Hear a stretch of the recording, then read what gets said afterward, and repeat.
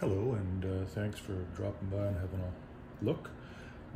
Today I'm going to be fixing these Sony headphones. These are WH-910, and they have a real common problem that Sony headphones of this type have. The little slider bracket breaks and makes them pretty much useless. You can wrap a bunch of duct tape around it all, but the headphone doesn't sit right on your head. So I'm going to fix this with pretty simple tools and materials. If you're reasonably handy, it's not a very difficult thing to do. You can also buy a kit to replace all this. Now, I'm in Canada, so by the time I buy the kit and get it shipped up here and pay everything, I may as well buy new headphones to about 2/3 the cost. So that's why I did this. Here are the basic things you're going to need for this project. Some super glue, some drywall fiberglass tape. If you don't feel like buying a spool of that and you don't have anybody that you can borrow some from, people have also used, can also use dental floss. It's super strong. You just anchor it at one end and you just basically wrap it over and over and over again 10, 15 times. That works pretty good.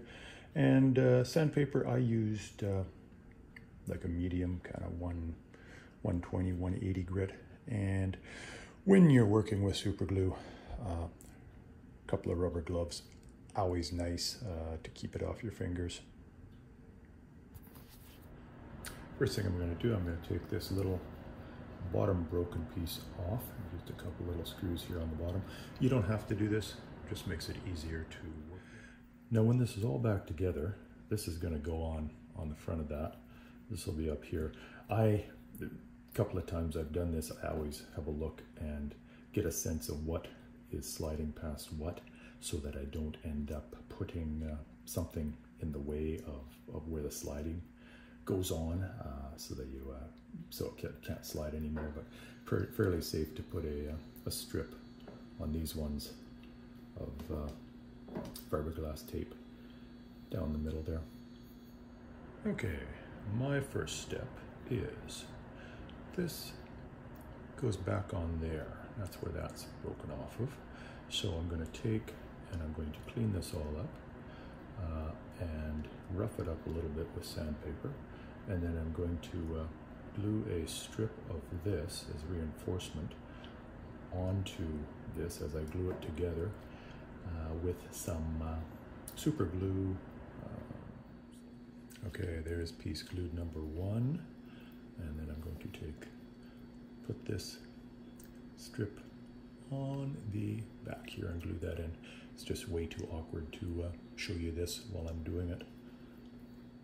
Next, I'm going to glue this piece back on to there, just like that. And on the back of here, there's no room for any kind of reinforcing, so it's just going to be straight super glue like that. Okay, so that's glued together. It's going to be fairly delicate, so don't mess with it too much. Maybe I didn't say at the outset, I should have. This repair gets the job done. It doesn't make it look like new, and it's not the prettiest thing, but you at least get some headphones out of it that you can use.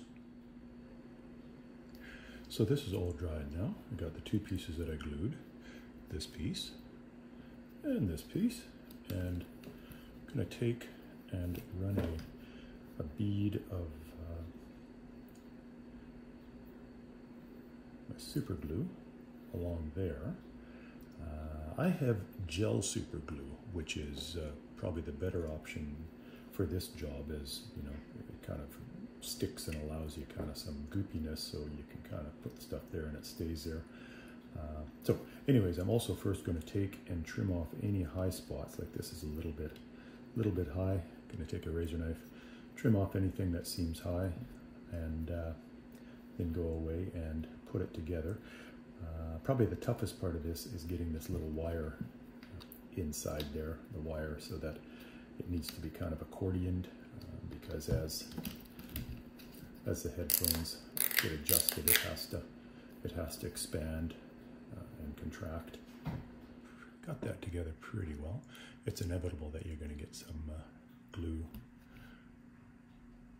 on things, but I'm going to spray paint this whole thing black at the end. That'll cover all that up.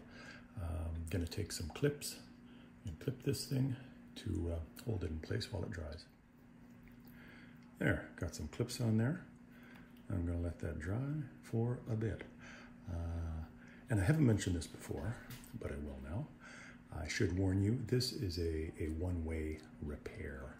Once you put this together like this, you are not getting these pieces apart again, short of breaking them again, because it's super glue, gluing plastic together, so it pretty much joins it, makes it one.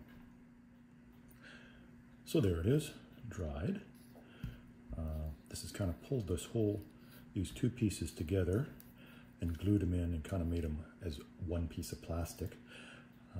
That might be good enough just like that, but because I'm a worrier, I'm going to make this even stronger by wrapping it with some drywall tape, drywall seam tape, which is fiberglass and super strong.